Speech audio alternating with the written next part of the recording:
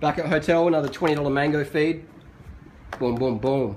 Beautiful. $40 in mangoes today. Definitely, if you lived in Thailand, this is local prices. Basically, that's what you're gonna pay. $20 a kilo in local wages, really. If you want to get the cheapest mangoes are $20 a kilo. If you turned it in US or actually Australian currency, and workers hourly pay, they get about 30 baht per hour, $1 an hour, $10 a day. So the cheapest mangoes are 30 baht, which is about $20 Australian equivalent working wages.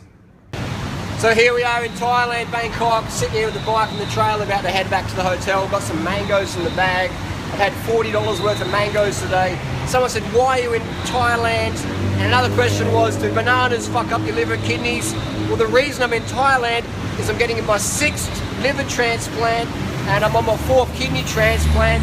I love eating bananas and they keep me lean, but definitely it fucks up your kidneys and liver, and that's why I'm in Thailand getting a liver transplant and a kidney transplant. You can get them cheap here, 2-for-1 special.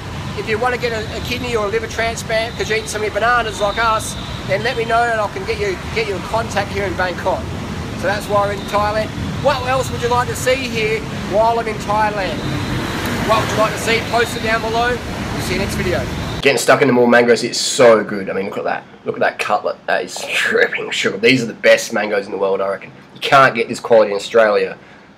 This is fantastic. So these, I'm spending at least 40 bucks a day here. Mangoes, breakfast and lunch. So that's about $250, $300 a week. I spend, when I'm in Bangkok itself or freely, $250, $300 a week each. It's about $500, $600 between us to get mangoes in Bangkok. Best mangoes ever. What would you like me to film while I'm here in Thailand over the next few days? Here for the vegan week, got heaps of footage. I'll put more videos up soon. What else would you like me to do while I'm in Bangkok? Let us know down below. Seriously, I'll do anything while I'm here. Just nothing about ladyboys, please.